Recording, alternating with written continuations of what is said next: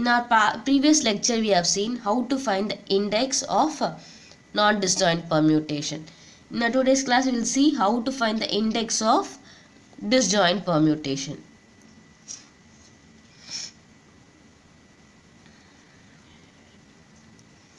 I'll take an example. G to be 1, 2, 3, 4, 5, 6, 7.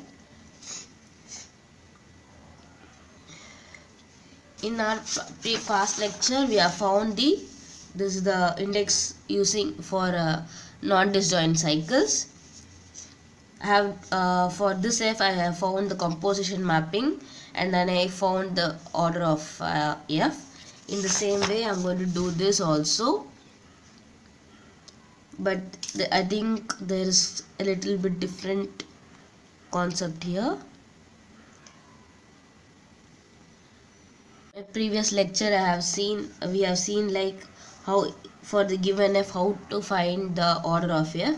We have to do the composition mapping and like that, and we have to find the length of this permutation, which is the order of F. In the same way, we are going to do this G, but slight different way. We will be finding the composition of these two permutations, 2, 3, 1 and 4, 5, 6, 7. I'll provide the composition operation like a link in the description box. You can see it. Since the highest number in the first row is 7, I'm going to write 1, 2, 3, 4, 5, 6, 7. 7 is mapped to 4, 6 to 7, 5 to 6, 4 to 5, 1, 3, 2. It is like joining these, it looks like joining these two permutations.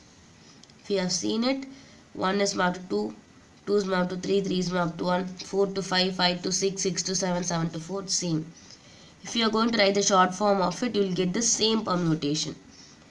Note it, for index of disjoint permutation, you don't have to do composition operation. You don't have to perform this one. But if in case of a non-disjoint, you have to do composition. And we have already seen how to find the order of disjoint permutation, and I have provided the link in the description box. I'm going to find the order of G, which is LCM of order of this. I'll write this as 1, 2, 3 and order of 4, 5, 6, 7. LCM of the length of this cycle is 1, 2, 3. The length of this cycle 1, 2, 3, 4. 4. So LCM of these two is 12. So now we will find the index of it. Since the largest number is 7, it belongs to S7. Index is S7 by order of it's G, that is order of S7 by order of G. And I have already said how to find the order of S7, and the link is provided in the description box. 7 factorial by order of G is 12. It is 2, 3, 4, 5, 6, 7 by 12.